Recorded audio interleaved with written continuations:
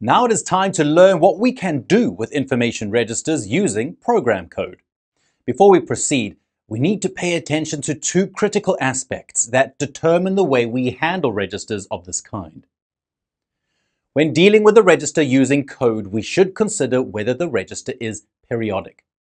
If so, we can utilize appropriate methods and retrieve data broken down by time.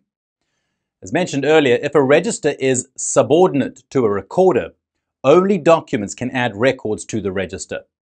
Let's take register PriceChange with periodicity disabled to demonstrate the full set of features available for handling information registers via program code.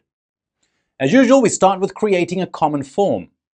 We want it to be as simple as possible. Placing several commands on the form should be totally enough.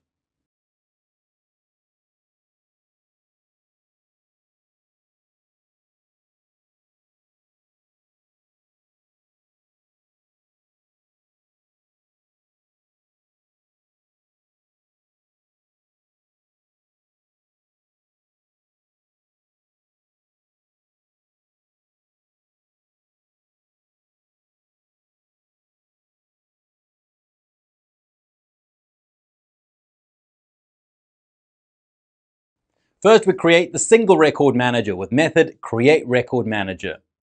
The role of this record manager is to manage single records. We can either add, read, or delete a record from a register. Thus, we have created an object of type information register record manager.currencies. Use the syntax assistant to learn more about the record manager functionality. Learn about its properties and methods. The single record manager is available for independent information registers only. Now let's go and switch to 1C Enterprise mode and make some arrangements in our register currencies.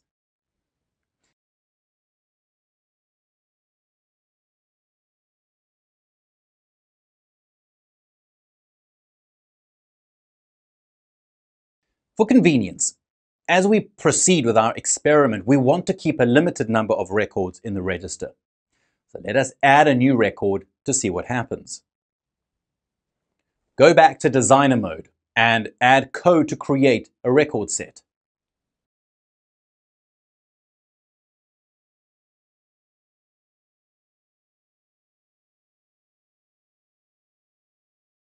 We begin by introducing several parameters required for our record set.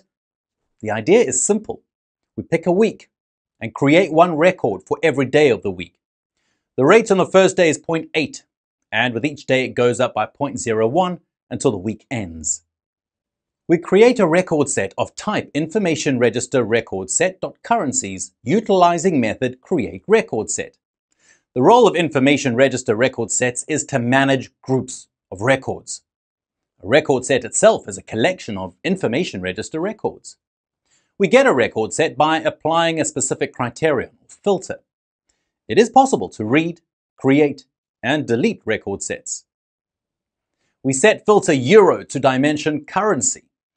Now with this, all further actions apply only to register records with the respective value set to euro.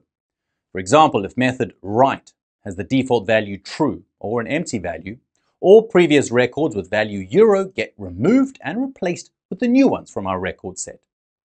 Here is the result that we get.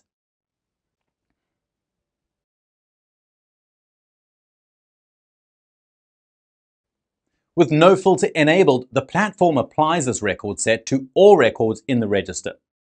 With parameter replace for method write set to true, we get the following result. As we see, all previous records have been deleted and replaced with new ones.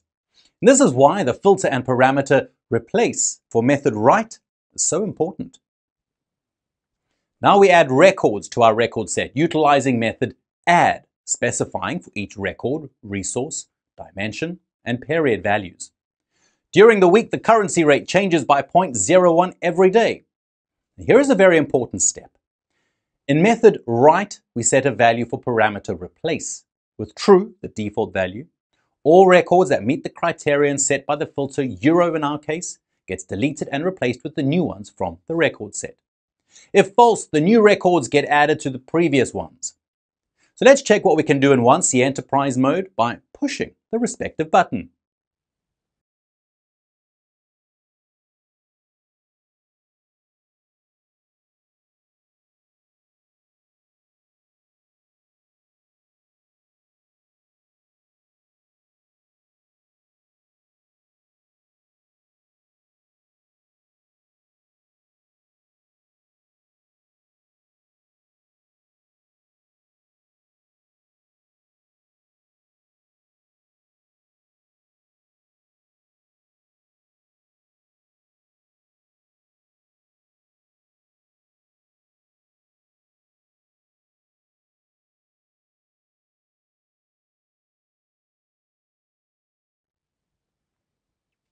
As you can see, the new records have been added to the existing ones.